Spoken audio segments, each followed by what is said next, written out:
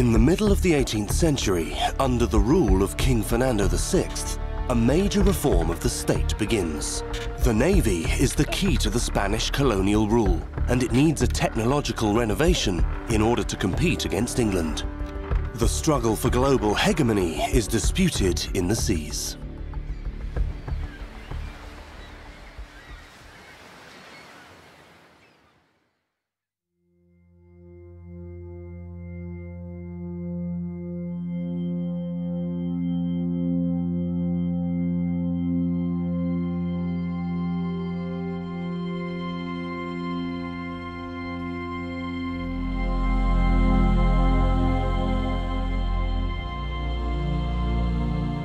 The Gulf of Roses, 2 centuries later. An archaeological expedition is aimed at studying the vestiges of a great ship found in its waters.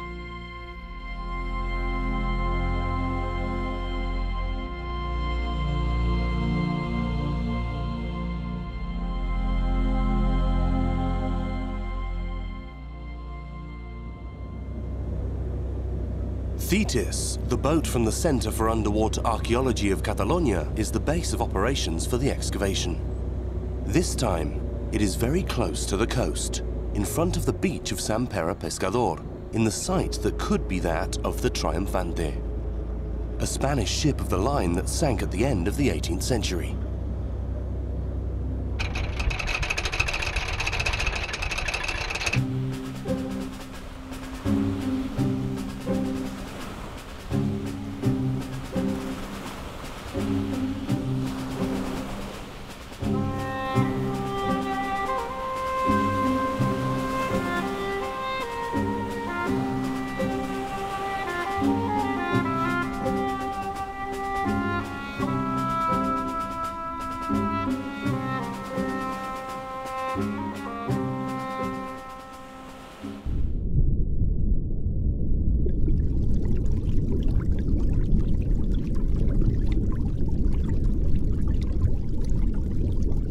The excavation of the Triunfante was carried out during the years 2008, 2009 and 2010. The goal was to carry out a study of naval architecture. We knew that the ship was built using the system of Jorge Juan, and we wanted to study, through archaeology, this constructive system. It had never been done before, and we had the fortune of having a boat built with this system sunk in the Gulf of Roses.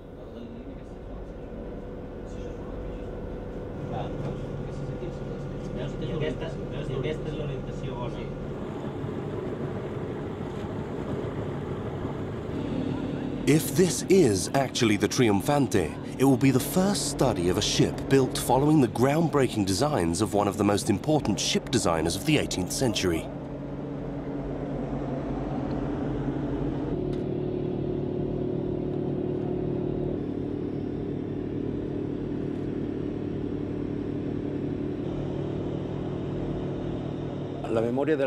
The memory of the existence of the Triunfante was present among the fishermen and divers from the Gulf of Roses. But the archaeological institutions began to be aware of this archaeological site in the beginning of the 1980s, when some local divers communicated it to the Center for Underwater Archaeology of Catalonia.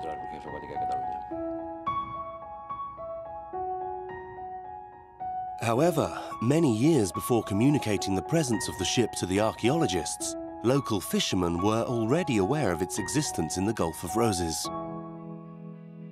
3 friends from Roses had a leading role in its discovery: Salvador Guerra, Paco Falcó, and Carlos Páramo.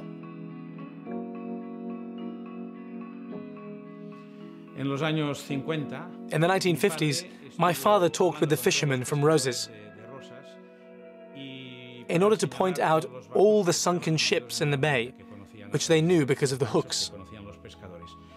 And then a fisherman from San Pere Pescador told him about the Triunfante. He already knew that the ship was the Triunfante and gave the signs to my father. Then we started to check history books, and my father realized that the Triunfante was a very important ship, belonging to the Admiral Gravina.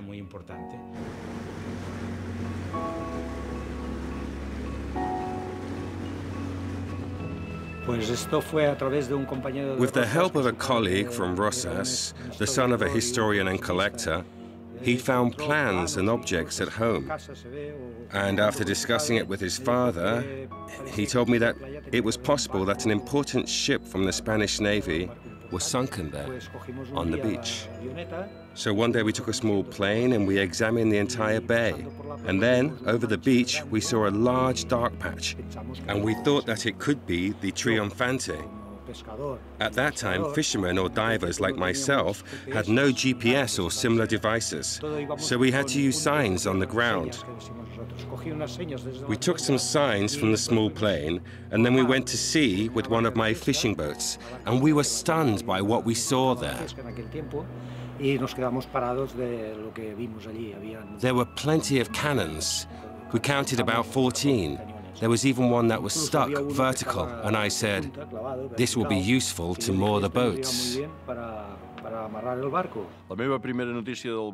The first news I had of the Triunfante is related to my long-standing friendship with Salvador Guerra. His father, Esteban Guerra, had documented all the hooks that the fishermen were reporting as elements that hindered the tasks of trawling and setting the nets and fishing lines on the sea bottom.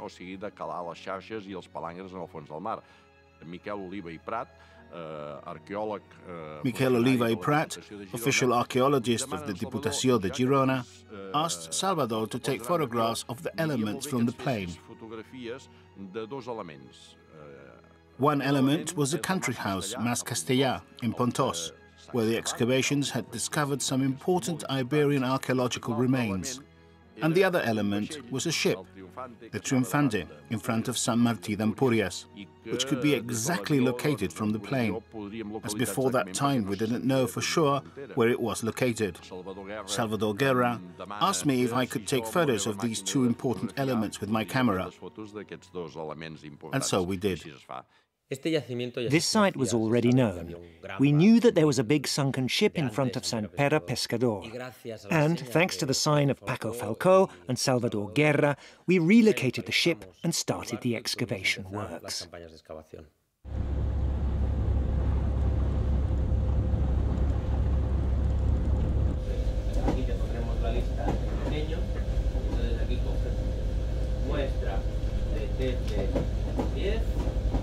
Ejemplo, estribor, ¿vale? Y pones en la cuaderna donde está.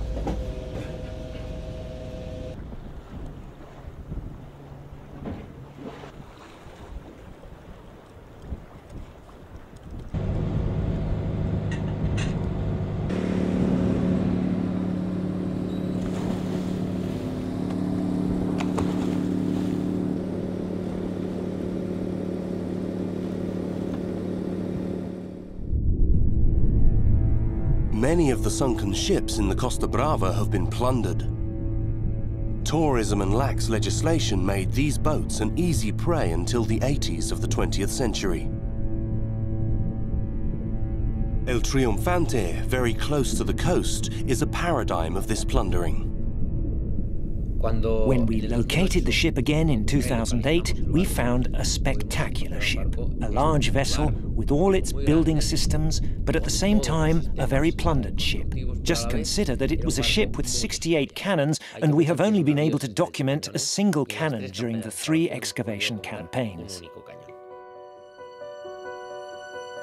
The Triunfante has been the target of neighbours, tourists, and above all, collectors from all over Europe, eager to get their hands on all of its objects. For years, it suffered from plundering, and despite the Board of Underwater Archaeology of Girona's Maritime Province requesting more surveillance, and even applying for a license for archaeological intervention at the site, the problem was not resolved. Amateur divers kept on plundering it. During the 60s and 70s, the wreck of the Triunfante suffered an intensive extraction of archaeological material by local fishermen and divers. In the early 80s, archaeological expeditions knew about the existence of this ship, and a first prospecting was carried out using a new electronic device which had just been purchased, a magnetometer that allowed the ship to be located with precision. The first time Salvador and I touched the Triunfante with our hands, we were going through the beach with all the equipment and swimming from the shore to the ship in quite precarious conditions. When we dived there, we saw some sort of hole and we could touch some Roman numerals. We saw that it was evidently the prow. In the same way, exploring the site with our limited equipment, we saw the stern. We saw a bronze piece finished in the shape of a sphere, standing out of the sand. And later we learned that it was the stern's lantern. Later on, in 1977, we carried out regular visits to check the state of the wreck. And we always found people, tourists, swimming over there. And we realized that the ship was being plundered.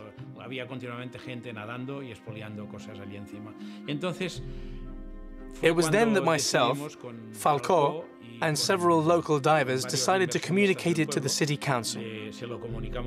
We went there, recovered 2 cannons, and delivered them to the city council.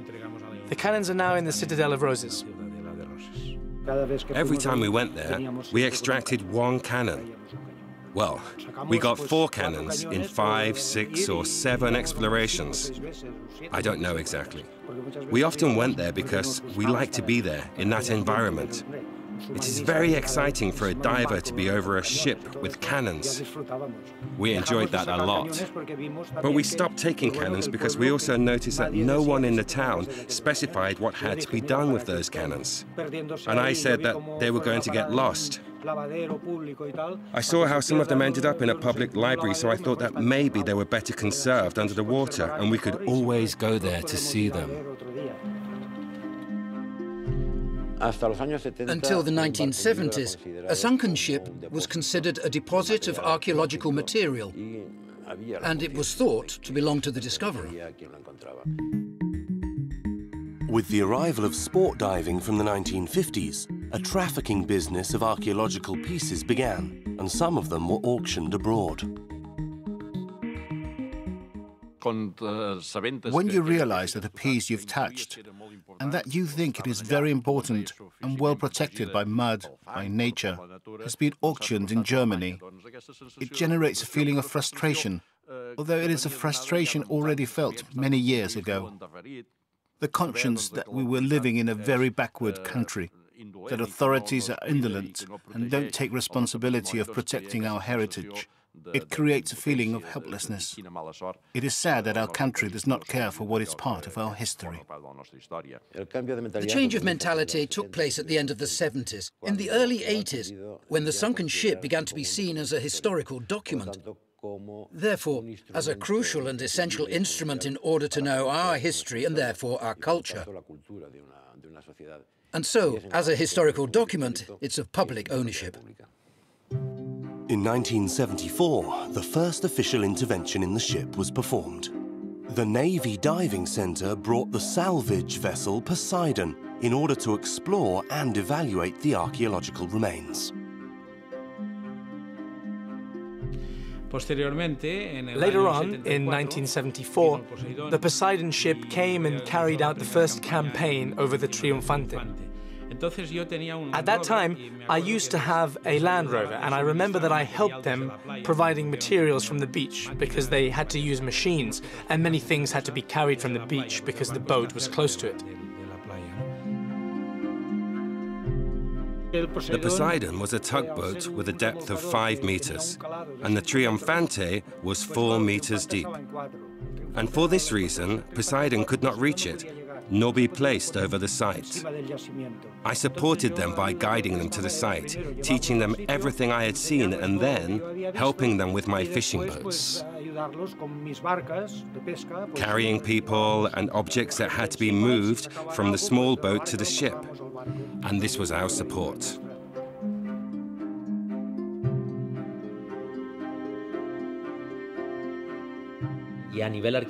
Archaeology has clearly shown us the plundering that the ship has suffered over the years. We have to bear in mind that the entire prow was torn off. We could even document the nails that were used to fix it.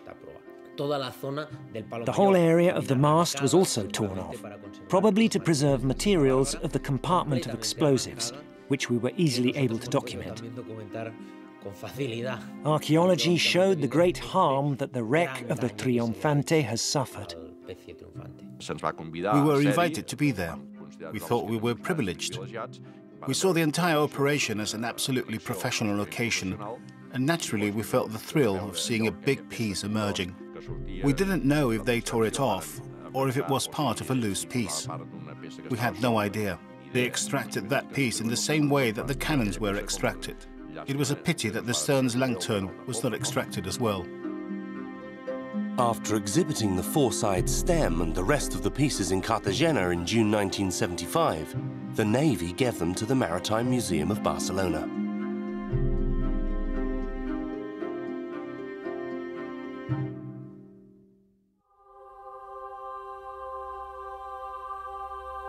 But what was the Triunfante doing in Roses?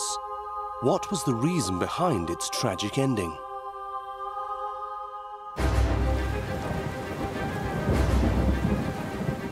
January 1795. The War of the Convention between Spain and the revolutionary France began 1 year ago. The French armies have occupied Figueras and they are besieging the citadel of Roses.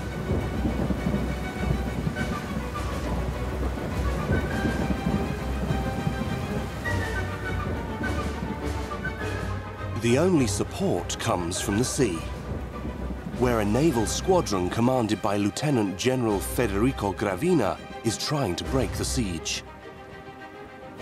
For several weeks, the squadron has endured numerous storms and battles that have produced much damage on the ships. One of these ships is the Triunfante. The night of January the 5th to the 6th, 1795, they experience the largest storm, and the Triunfante loses its mooring lines and has to seek refuge in the open sea since it doesn't have any anchor left. Its captain, Vicente Yañez, is not on board. He's in Federico Gravina's ship, and the captain in charge decided to seek refuge on the high seas. The wind and the storm push it along the coastline of the Gulf of Roses, and he finds that the course takes the ship towards the coast in Montgrí, a rocky coastline where the ship and crew will almost inevitably be lost. Therefore, the solution is to run aground on the beach of San Pere Pescador.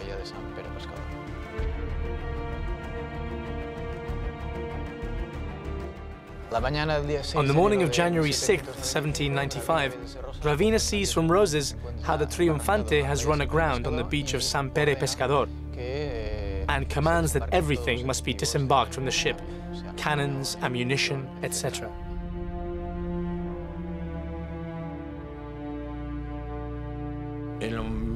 As the Triunfante was sinking, the army began to recover every possible thing. Vessels and carriages carried the objects and weapons were brought to Cartagena, and thus the ship was abandoned.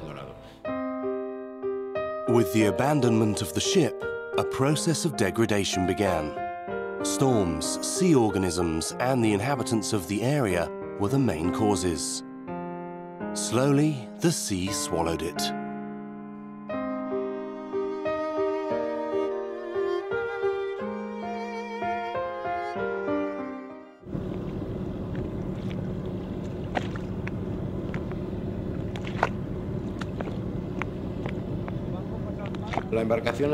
The ship suffered significant plundering during the 60s and 70s.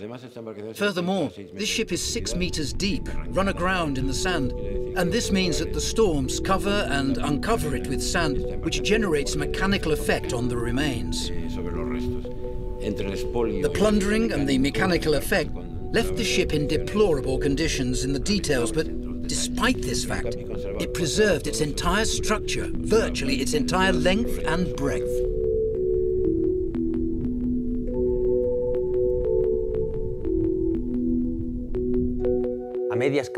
During the excavation, more precisely on December 26th of the year 2008, a very strong storm occurred along the entire coastline of Catalonia. and it moved all the sediment, all the sand of the seabed.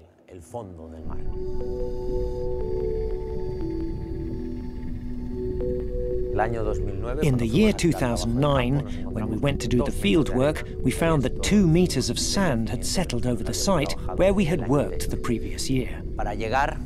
To get to the site and reach the archaeological level, we had to use some industrial dredgers in order to remove the great volume of sand and to be able to document the ship, which had been so easy to work on the year before.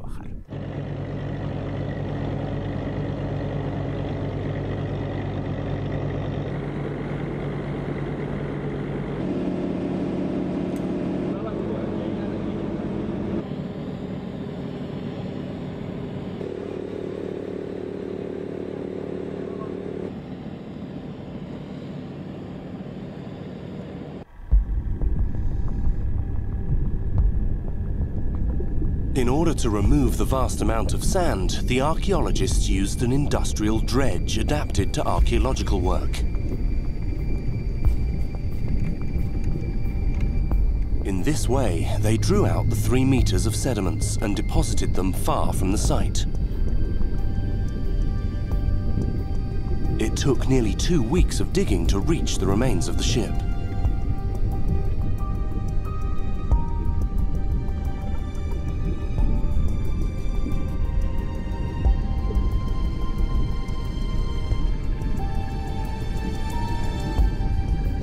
Working 6 hours a day, 2 teams of 4 archaeologists collaborated to operate the dredge that had to extract all the sand from the site.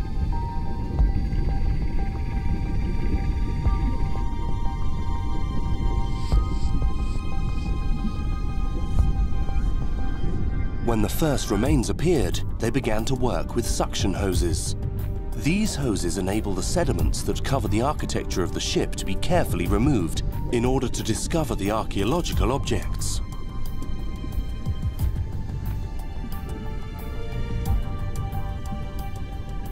They are also necessary to keep the site free of the sand that the sea currents deposit.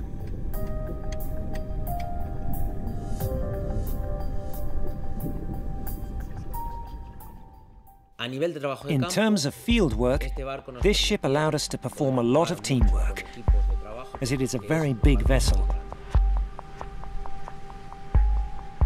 And what we did was to remove the sediments that covered the remains we wanted to study, as any archaeologist would do, and then document them. These 2 teams worked together, one removing the sediments and the other documenting the objects, since the size of the ship allowed us to do that.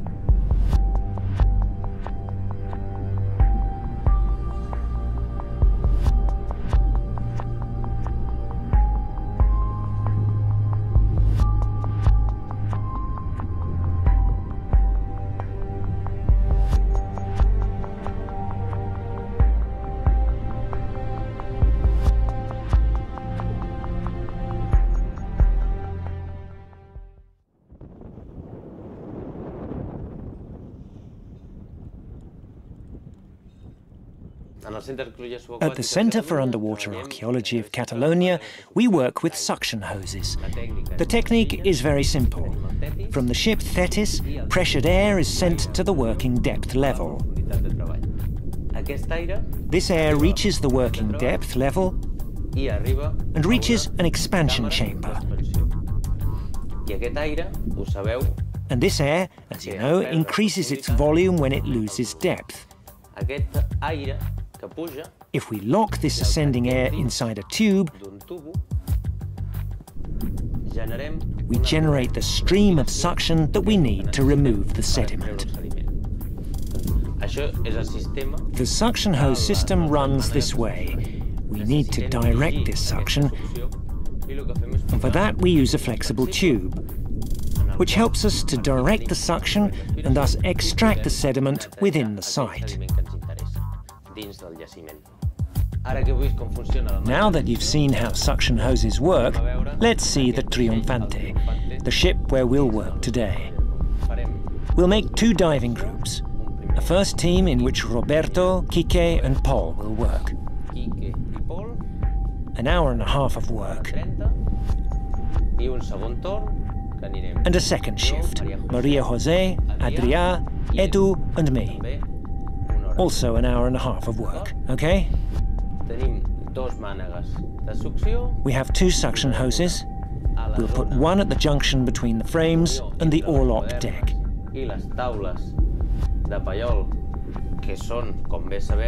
They are, as you know, the original floor of the ship's hold.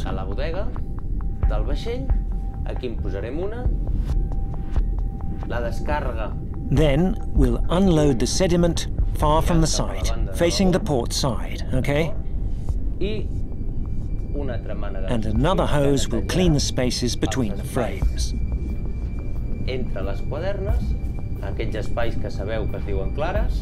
Here we must clean very carefully,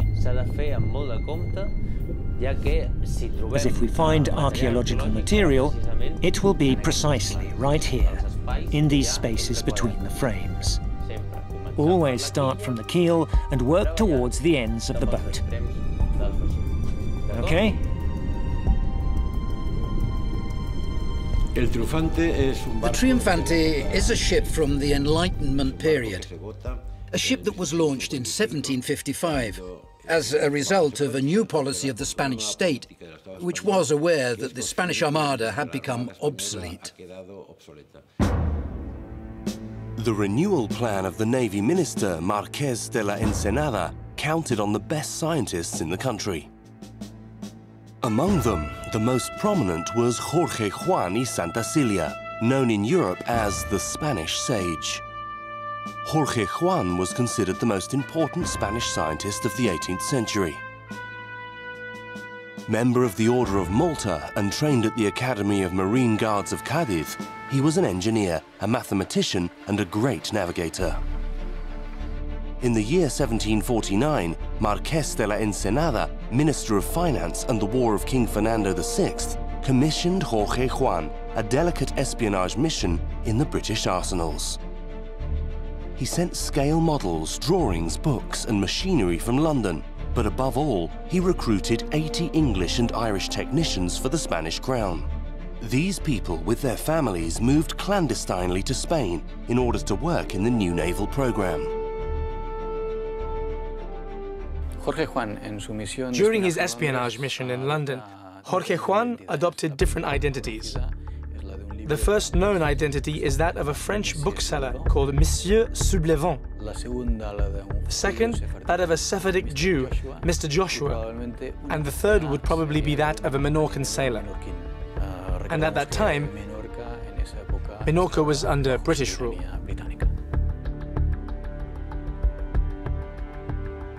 Jorge Juan introduces a new way of conceiving and building ships in Spain.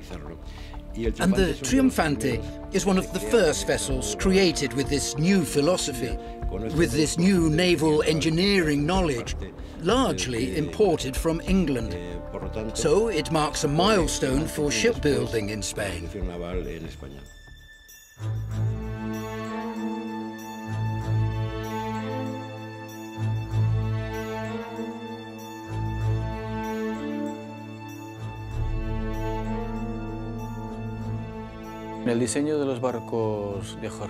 Jorge Juan's design of ships is his own design.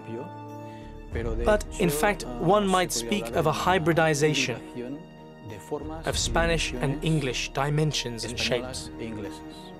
It is the result of his espionage mission in England, but also of his dialogues with Ricardo Ruth. In order to develop his designs, Jorge Juan had the collaboration and experience of Richard Ruth. This important builder, recruited in London, became the director of naval construction in the shipyards of Ferrol. Jorge Juan conceived the Triunfante ship based on the English model, and this is the great contribution of this ship. However, the infighting and the political situation meant that later on this English project also adopted contributions from the French and Spanish naval tradition. There are details that are not reflected in the documentation. For example, the arrangement of the tree nails to attach the frames with the skin, or, for example, the way the keel is built, as archaeology documents it. The documentation of the Triunfante had two aspects. On one side, the documentation of a large ship, one of the biggest ships studied in the country. And at the same time, it had to be a very precise dossier, as we wanted to fully understand Jorge Juan's constructive system. And we need to keep in mind that this ship was built in 1755, but sank in 1795. And Jorge Juan's system was used for a short time, especially during the time of construction of the ship. So we had to research how the early system of the boat was. At the same time, during its active life, some parts of it were remanufactured at the dock of Cartagena. So we also had to document them archaeologically and separate them from Jorge Juan's constructive system. For the scale presentation, or planimetry, they first marked the parts of the ship. This marking allowed them to have a reference that identifies and distinguishes each of these pieces.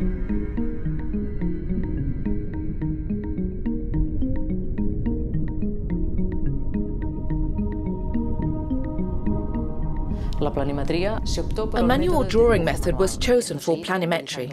This was done using a drawing structure, a frame of 6 meters by 4 meters, which covers an area of 24 square meters.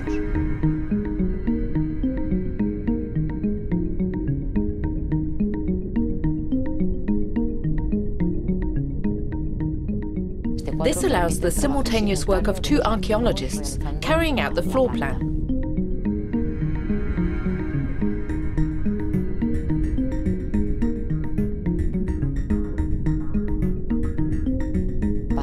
In the case of sections and elevations, which along with the floor plan give us the 3-dimensional information about the remains of the ship, we used an underwater laser system. This is a similar system to the one used on land, but applied to the aquatic environment.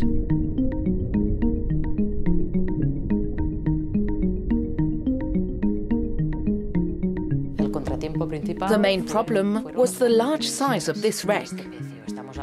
About 50 meters of preserved length by more than 10 meters breadth.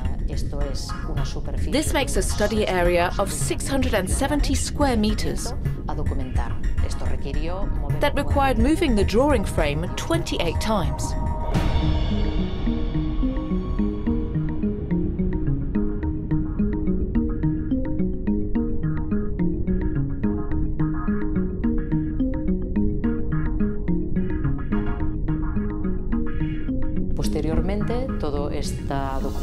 Subsequently, all this documentation manually compiled in the field is digitized and vectorized using a computer drawing program.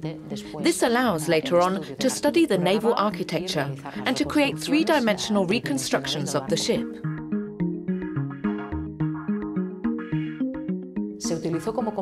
Zenith photography was also used as a complement to the manual drawing method. We photographed all the vestiges of the ship with metric references. This enabled us to compose a photo mosaic of the entire site. In addition, detailed photographs of distinctive or characteristic items were also taken.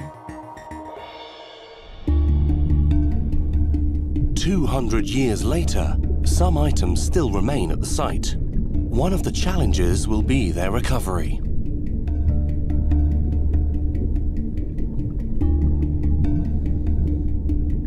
Between the timbers of the hold's floor, one of the archaeologists has found the remains of a musket. A layer of build-up produced by the interaction of iron's corrosion and sea organisms covers the weapon and keeps it attached to the wood.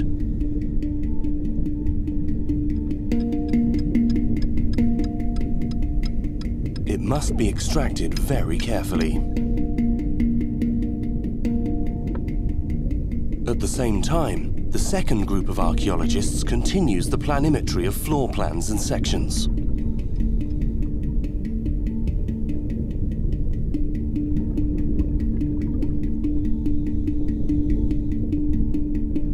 The archaeologists accurately hit the layer of build-up in order to separate the musket from the wood. sudden movement could break it. Once detached, it is immobilized for transport.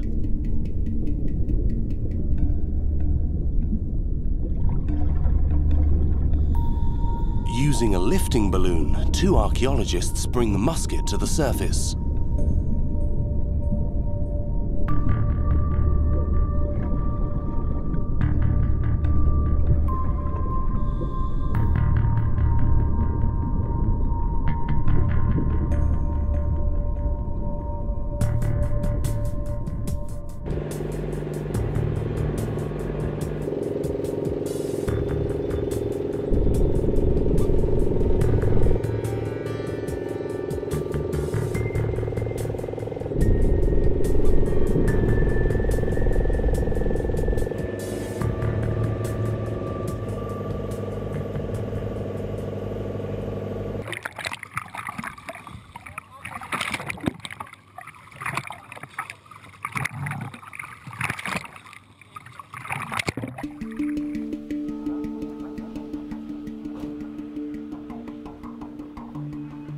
When it reaches the port, one of the most delicate moments of the excavation begins: the transport of archaeological material. Once extracted from the site, the pieces should be always kept in water. Momentarily for the transfer, some objects can be removed from the water, but they should be kept moist until their arrival at the laboratory. Most people think that our archaeological work is mainly underwater, but in fact, it's divided into 3 stages. Field work, when we indeed work underwater, which is 40% of the total archaeological work. The laboratory work, and then the library research and study of the pieces, which completes the work. Put it upside down, the big on the top. That's it.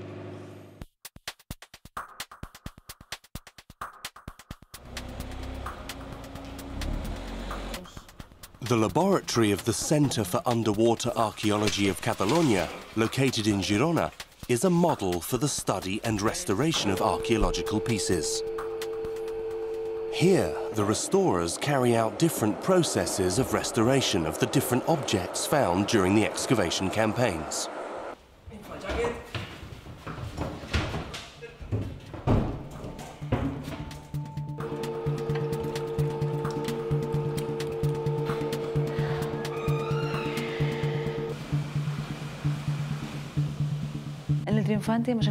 At the Triunfante, we have found various objects from the crew, weapons, or objects belonging to the ship. There are organic objects, such as wood, leather, and ropes, and non-organic objects, such as iron, bronze, and lead. Archaeological objects arrive at the lab with different problems. Due to the long period of time that they have been submerged, some are covered with a layer of very hard buildup, or have incrustations of different intervertebrate organisms that cover its surface. The Teredo navalis, one of these invertebrates, are mollusks that live in the wood and perforate it, creating large limestone galleries that destroy the structure of the ships.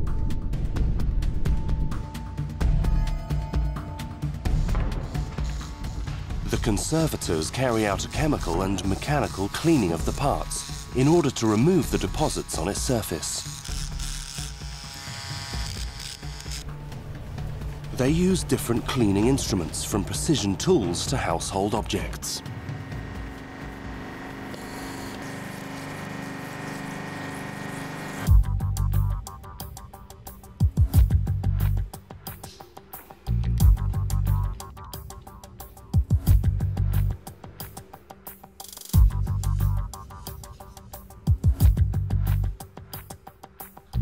The pieces remain submerged for months in freshwater tanks where the conservators get information about the desalinization process through regular checks of the salt concentration. The salt accumulated over so many years will slowly dissolve.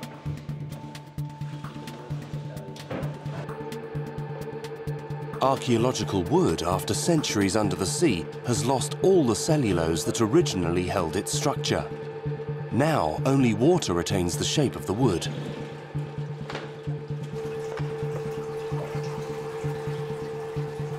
Organic materials are preserved until the present time because they are saturated with water. If we remove them from the water, they suffer irreversible degradation.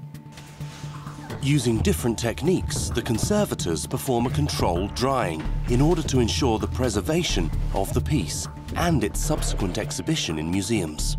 One of the procedures for drying organic material such as wood is lyophilization. Archaeological pieces are frozen and later introduced into a vacuum chamber where the frozen water of the piece goes from the solid state to gaseous state through a sublimation process. This way, the shape of the object is preserved. Another conservation process is the PEG saturation. The pieces are immersed in a solution of water and synthetic wax, polyethylene glycol, to a temperature close to 60 degrees Celsius. The concentration of this wax will be increased gradually. Thus, the resulting solution replaces the water inside the wood and preserves the shape of the object.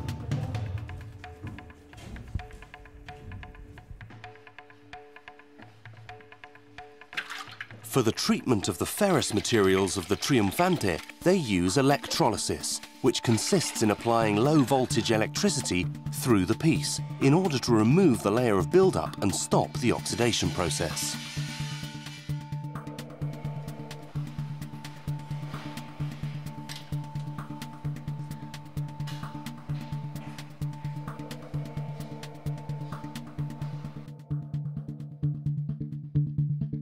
Once the different processes of restoration and conservation are completed, the objects extracted from the Triunfante are ready to be exhibited.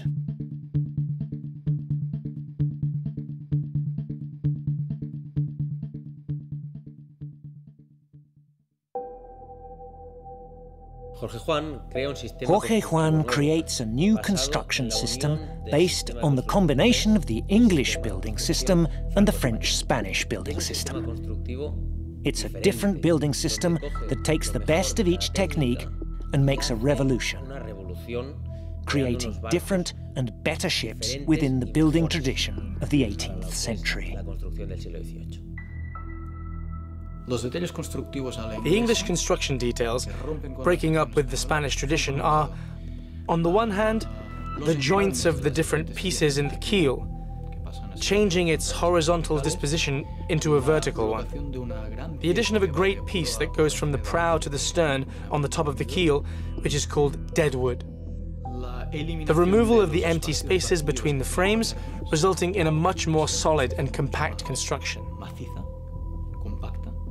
And also of the spaces between the different elements of a frame. The addition of filler pieces that they call choques. Theoretically speaking, we can indeed see these big differences. But what we aimed to do in our study of the Triunfante was to understand, archaeologically, at the practical level, how this construction system was implemented. Other construction details are the half timber in the prow and the stern, instead of floor timbers from the stern, big pieces in the shape of a V. And then, above all, the use of tree nails instead of iron nails to secure the sheathing of the hull, the most criticized object by Spanish builders. It was difficult to implement Jorge Juan's construction system in the Spanish shipyards. We should bear in mind that Jorge Juan brought a group of British shipbuilders from England, many of them Irish, who only spoke English or Gaelic, but not any language of the Iberian Peninsula. This made it very difficult to explain the methods of the new construction systems to the master builders, who were working on the ships with their own hands. This system mainly followed an English construction system. So it used tree nails to attach the pieces. And the master builders of the Spanish shipyards were used to working with nails. The union of wood with wood was not typical of the Iberian Peninsula.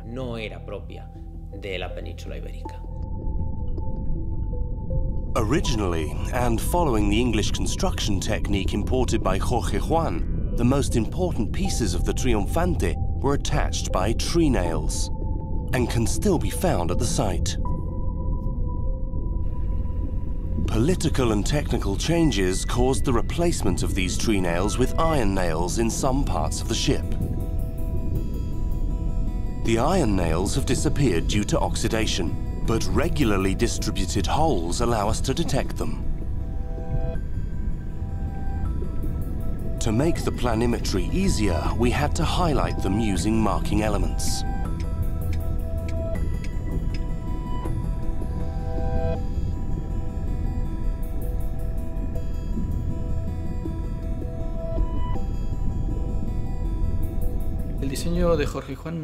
Jorge Juan's general design was not criticized. In principle, it was good. So the targets of the criticism were the English constructive details. Why? Because they break up with the Spanish tradition of construction. The maestranza, the union of the master builders, had to get used to a new way of building.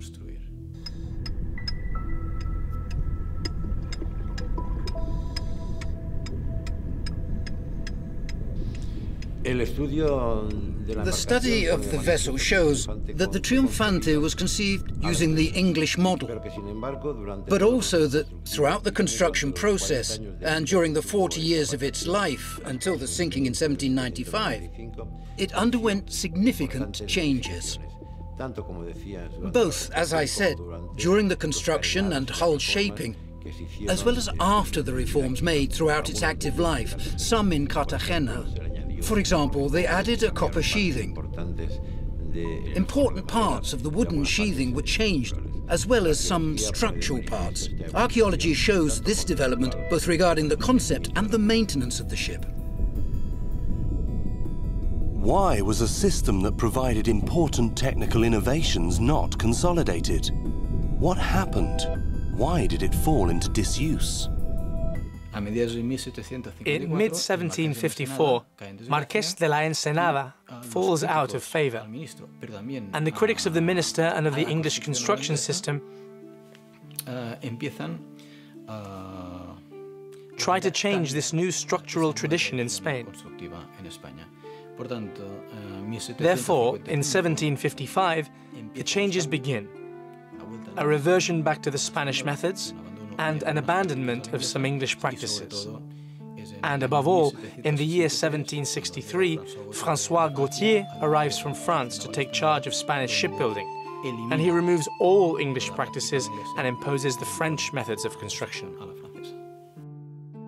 With the fall of the Marquis, Jorge Juan and his naval program will be progressively discarded. Faced with this situation, he decides to go back to Cadiz and resume his duties as the director of the Academy of the Marine Guard. The Triunfante is a failed project of the Enlightenment. It's a project that sought to build a new Spanish armada with completely new techniques, essentially imported from England, and that, however, was not accomplished because it became a hybrid work of French and Spanish systems of construction. Underwater archaeology identifies which of its parts belong to each of these traditions. The problem of this construction system was its implementation. We have to consider that it was a progress that people of that time were probably not prepared to accept.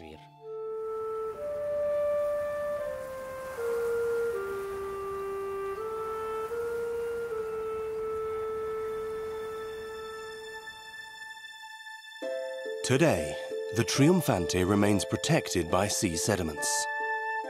Even so, there are still many sites to explore on our coast. many ships. Many stories that are waiting to surface again someday.